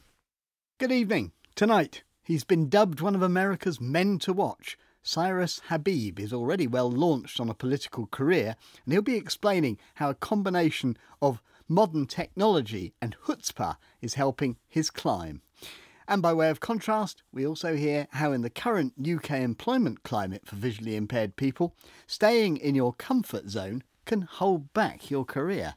The concept of starting at a new office and learning a new office and learning all the new systems, it's just a daunting prospect. More about should I stay or should I go later in the programme. But first, blindness and partial sight needn't be a bar to political success. David Blunkett is the obvious UK example, of course, and just a few weeks ago, Marsha de Cordova reflected on this programme on her surprise victory in the general election and what effect her visual impairment might have on the way she tackles the job of MP. Well, she could do worse than have a chat with Cyrus Habib. Totally blind and still only 35, he's just been appointed as Washington State's Lieutenant Governor, having already spent more than 5 years, first in the State House of Representatives, then in its Senate. He identified himself as a high flyer when he became editor of the prestigious Yale Law Journal. But American politics is a cutthroat business. Well, I've been talking to Cyrus Habib about his steady rise and about how he tackles the nitty-gritty job of campaigning. In my first race in the State House of Representatives, I personally knocked on over 7,000 doors, and my campaign, when you factor in staff and volunteers, did about 3 times that. So, you know, I think that can be a little bit more challenging, but I would say, as silly as it sounds, the biggest challenge was just making sure that people actually knew that the reason I was wearing sunglasses was because I'm blind, and not just because I was trying to look cool. It may sound like it wouldn't be an issue or a problem. But when people are just looking at a photo, they don't really understand. Why would you be wearing, a suit and tie and then wearing sunglasses? And so the very delicate balance we had to strike was informing people that I'm blind, both so that they wouldn't draw the wrong conclusion and also so as to connect my lived experience with the values that I hold, but then not going so far as to reducing me to a stereotype or a disability, or even worse, seeking to, or looking like we're pandering or trying to get sympathy. And you have to get them to believe that you can do the best for them, don't you? Yeah, I definitely think you want to convey strength and skill and competence and preparedness and all of those things that voters want to see. But at the same time, you want to demonstrate that you understand struggle. That's not everyone's political message, but it's really important for me because it's such a critical part of how I came to my political philosophy and my approach towards the role of government. And so you're absolutely right that you want to describe, look, I understand whether you are facing economic hardship or a disability or a racial or ethnic barrier. I understand what it's like to be excluded or counted out or limited by society, and I understand what it's like to fight to be included again. And so that's a story that we definitely wanted to tell, while also being very clear that there's no risk of me not being able to do the job. And so one of the ways in which we did that was, by using this slogan in my TV commercial, which I was a little bit uncertain about at first, which was to say that I went from Braille to Yale. And, to me, that phrase captures both dynamics, right? Because you're then saying, well, when you say Braille, people understand that you've had to learn to do things differently, that you've had to be creative and work hard.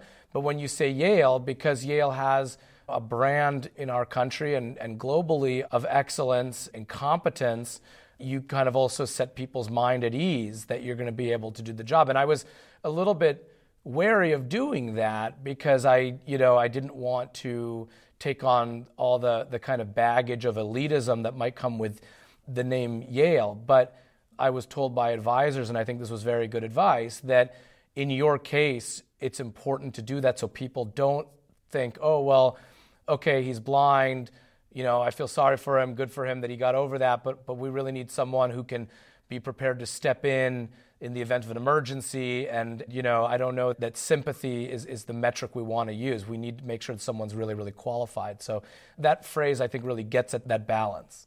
It's an interesting one because, it's all very well to take on these challenges, but how hard do you think it will actually be for you to do the job? You were talking about having to actually preside at the Senate, for example. I think you've got some pretty flash equipment there to help you do that, haven't you? What we had installed are touch screens on every senator's desk. There are 49 senators, and so when they want to speak, rather than simply standing up and saying, Mr. President, to be recognized, they now stand up and say, Mr. President, and touch this screen on their desk. That sends their name up to a computer that I have in front of me with a Braille display on it, and then all the names of the senators who want to speak are displayed in Braille in real time right in front of me so that I can, by touch, know who it is who is requested to speak. I always knew while I was campaigning that we would find a way to do it, but this was really, really impressive, even to me, someone who has a deep faith in the ability of adaptive technology to level the playing field. This was really, really exciting for me, and it showed me that when we combine hard work and creativity, and particularly when we put our money where our mouth is and provide resources, we can achieve nearly anything as people with disabilities that anyone else can. And our society can make nearly anything possible. What I often do is when I describe that, I say, look, now imagine a world in which every kid in every classroom were given the type of personalized attention and care to accommodate their abilities and disabilities as I was given as the Lieutenant Governor. You would see people truly living up to their full potential. Yeah.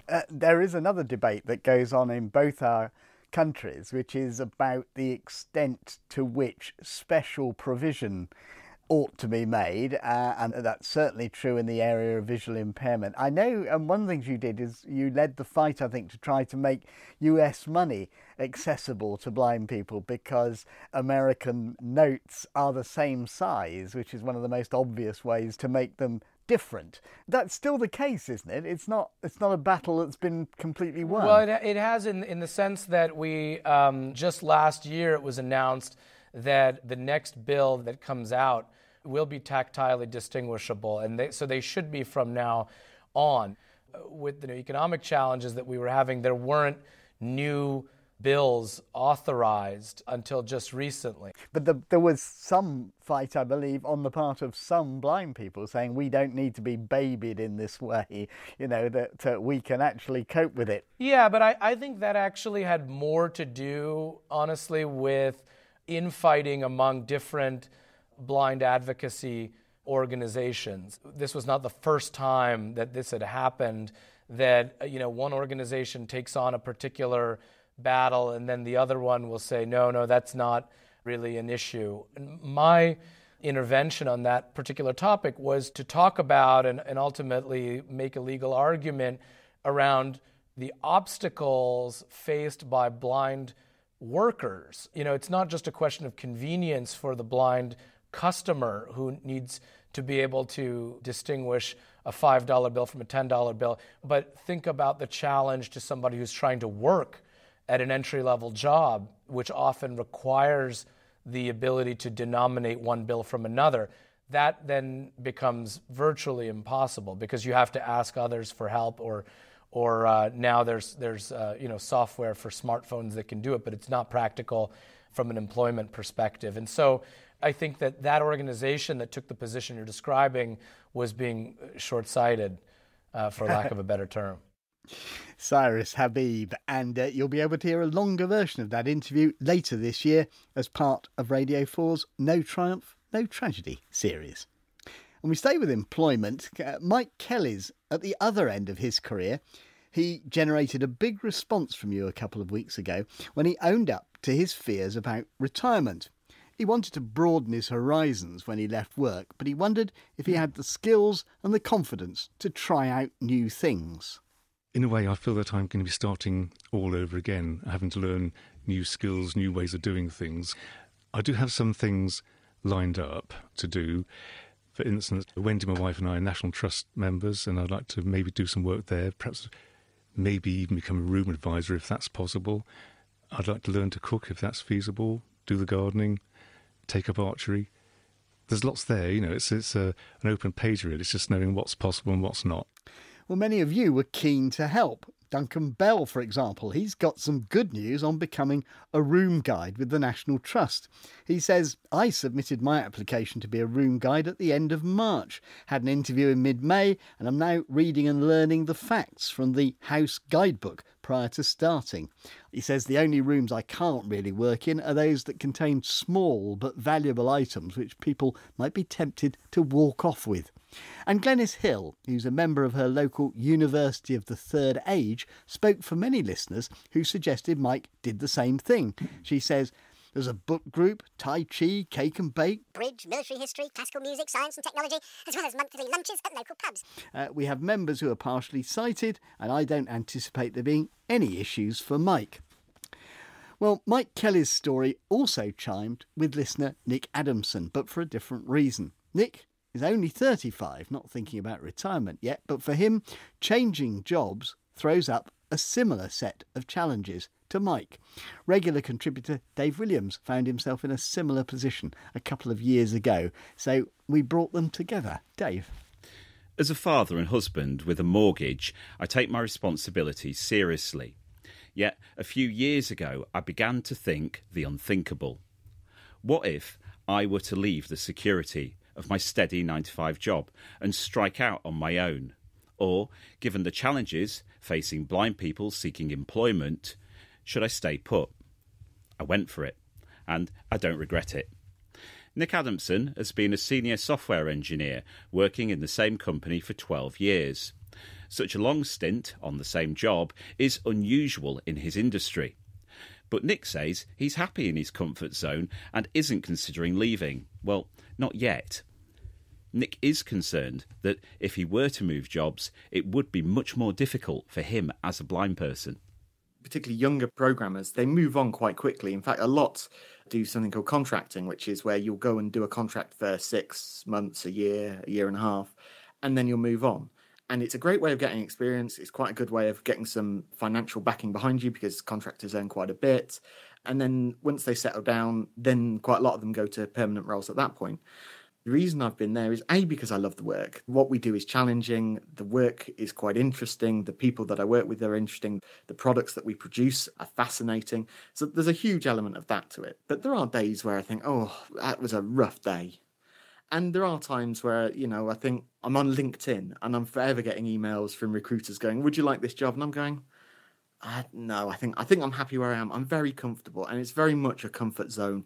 The concept of starting at a new office and learning a new office and learning all the new systems, the various intranets and how you put your time card in and the training systems and the new procedures and all that sort of stuff, it's just a daunting prospect that just to think, well, I'm comfortable and I'm really happy where I am.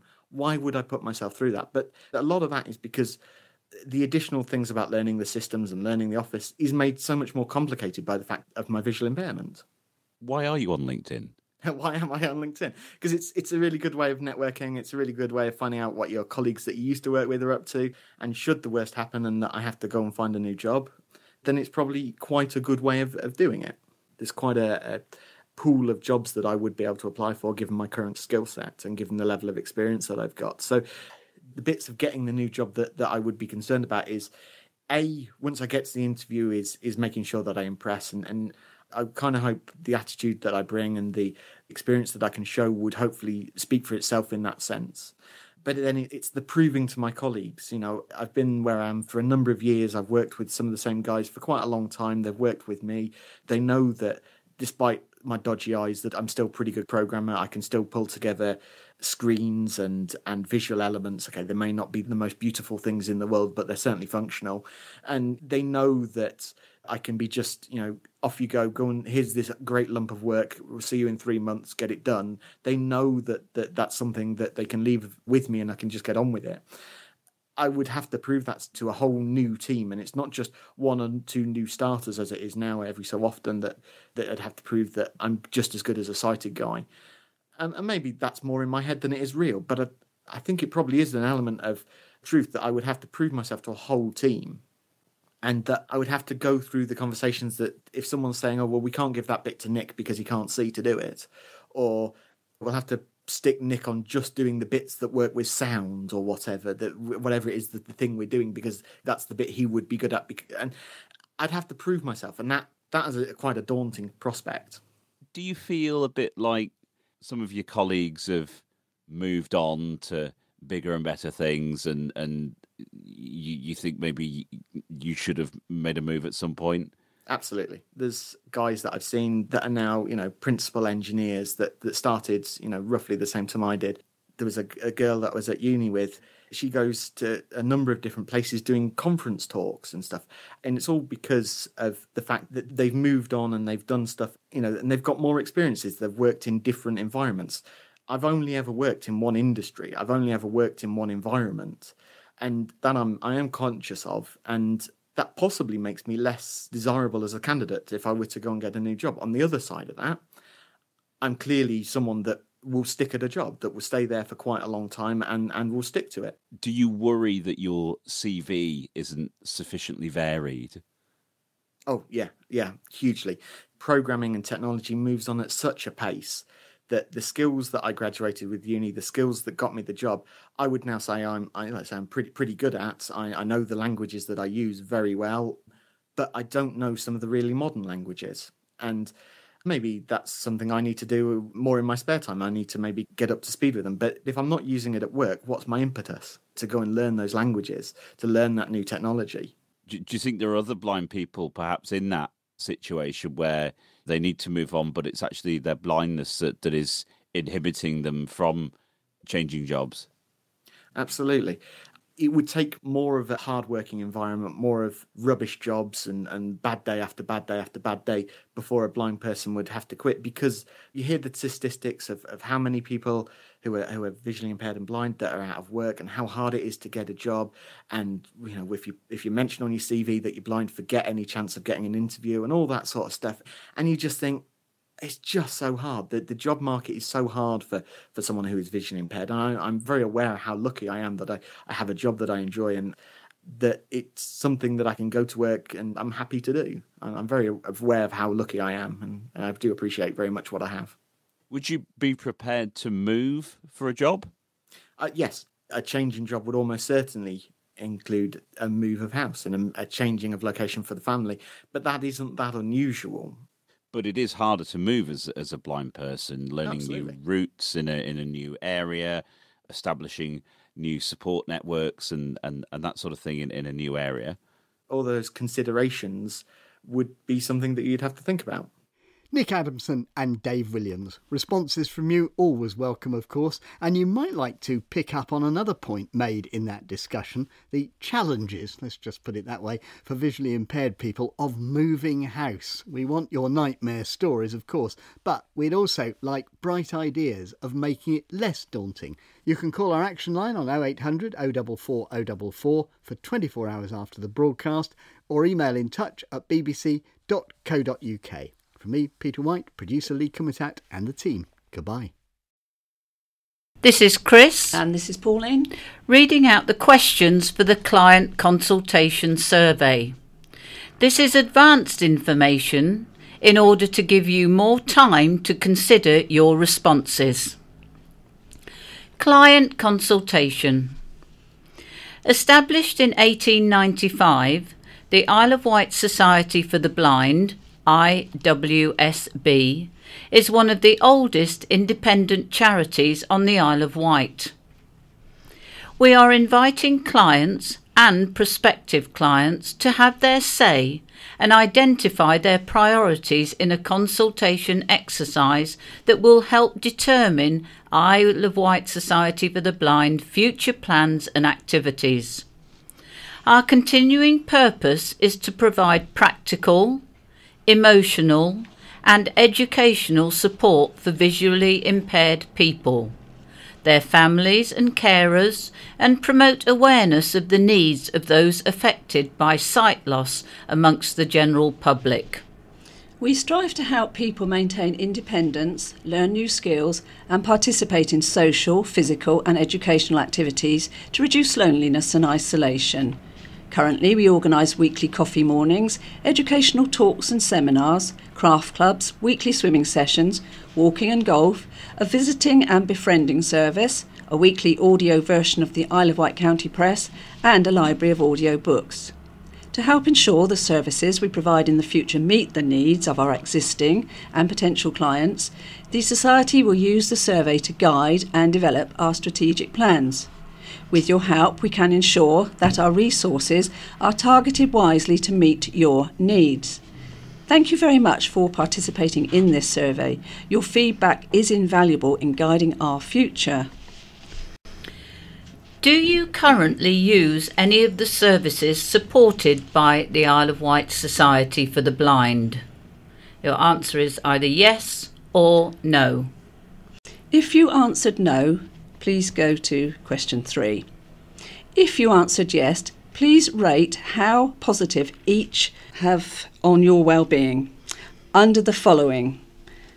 And the headings are not applicable, not at all, slightly positive, moderately positive, very positive, extremely positive. This is Strollers Walking Group, Dolphin Swimming Group, Millbrook House Weekly Coffee Morning, Bembridge Monthly Coffee Morning, Knighton Monthly Coffee Morning, Freshwater Monthly Coffee Morning, Owls Millbrook House, meeting with guest speaker, Knitters and Natterers Social Group at Millbrook House, Striders Walking Group, Talking News, Audio Library, Newsletter, Millbrook House Resource Room of aids and equipment for the visually impaired. Millbrook House Braille document production. Millbrook House as a point of contact for information for the visually impaired. Isle of Wight Society for the Blind volunteer home visit service. Opportunities to volunteer for IWSB. The golf group. And the 10-pin bowling group. Please rate how positive an impact the following services might have on your well-being if IWSB were able to coordinate them for clients. As with our existing provision, the Society covers any general administrative, organisational costs and room use at Millbrook House. Categories are, and we'd like you to say not at all, or slightly positive, moderately positive, very positive, extremely positive. Age-appropriate exercise classes such as yoga. Other sport or activity taster days. Support to participate in a sponsored challenge event, e.g. the Isle of Wight Cycle Challenge, walk, run, marathon, skydive, etc., to raise awareness and funds for the Society. Craft taster sessions. Monthly food and drink tasting group with sessions at Millbrook House. Monthly food and drink tasting group with sessions at other venues. Quarterly day trips to Isle of Wight heritage sites or tourist attractions. Quarterly day trips to the mainland heritage sites or tourist attractions. Holidays and short breaks organised by the Society, supported with the provision of sighted volunteers to assist with guiding, not care provision.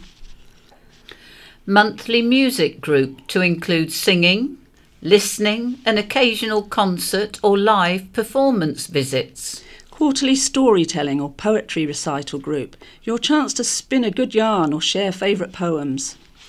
Social activities closer to your home. Introduction to technology course of perhaps 6 weekly sessions looking at computers, iPads, mobile phones and apps for the visually impaired. Monthly technology group to keep abreast of development in computers, iPads, mobile phones and apps for the visually impaired. Quarterly technology group to keep abreast of development in computers, iPads, mobile phones and apps for the visually impaired. Evening/weekend social group for 65+ year olds. Evening, weekend social group for 50 to 64-year-olds. Evening, weekend social group for 36 to 49-year-olds. Evening, weekend social group for 19 to 35-year-olds. Evening, social activities for young people aged 16 to 18 years. Evening, social club for 11 to 15-year-olds. Evening, social club for 7 to 10-year-olds. Quarterly evening social meeting at Millbrook House for parents, guardians, carers of young people with visual impairment, with separate activities arranged for any accompanying young people. School summer holiday activities or social event for visually impaired young people and their parents, guardians or carers. Dancing. Please add any further suggestions of services or activities you would like the Society to provide.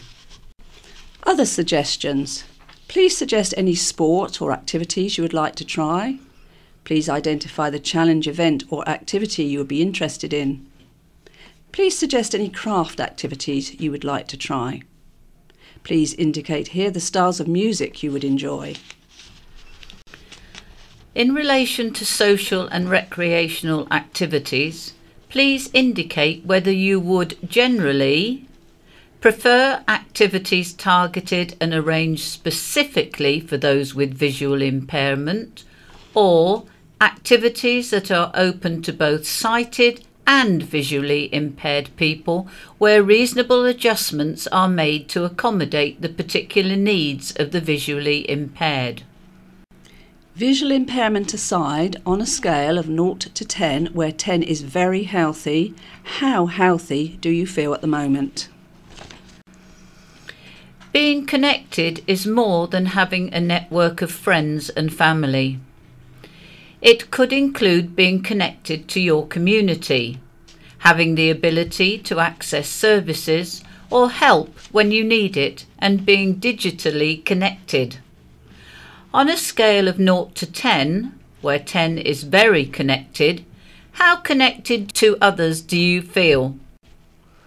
On a scale of 0 to 10, where 10 is very confident, how confident are you using technology, the internet in everyday life? For example, using email, the internet, social media, online banking, shopping, etc. How do you find out about the following? The headings are printed leaflets or posters, word of mouth, Isle of Wight Society for the Blind website, other internet, social media, radio, talking news, or other, and then please specify. Local events, social activities. Contact details for organisations and services for the visually impaired. Health information relating to sight loss. Other health services and information. And travel. About Isle of Wight Society for the Blind. What, if anything, do you know about Isle of Wight Society for the Blind? How would you describe Isle of Wight Society for the Blind to others? Would you favour a name change of the society to promote a more inclusive organisation that supported those with visual impairment? For example, Isle of Wight Vision. Your answer is yes or no. Would you like to suggest a new working name for the society that would reflect a more inclusive and forward-looking ethos? Please remember that this survey and all responses are completely anonymous. Information gathered is purely to enable us to better understand the needs of visually impaired islanders to inform our future plans and services. Please indicate which age range you are in. Under 10 years, 11 to 15 years, 16 to 18 years, 19 to 35 years, 36 to 49 years, 50 to 64 years, 65 to 74 years, 75 to 84 years, 85 plus years, or you've the option prefer not to say. What is your gender? What is your current status? Please tick all that apply. Are you a full-time student of any age? A part-time student of any age? Employed? Homemaker? Unemployed? Semi-retired? Or retired? Do you volunteer for any organisation? Yes? No? Prefer not to say? If yes, which organisation? Please tell us the first part, that is the 4 digits, of your postcode. Please let us have any comments, questions or concerns. Please identify if you have completed this and independently, firstly as a visually impaired client or prospective client, or as a volunteer, carer, guardian or visually impaired parent. Thank you for completing this survey.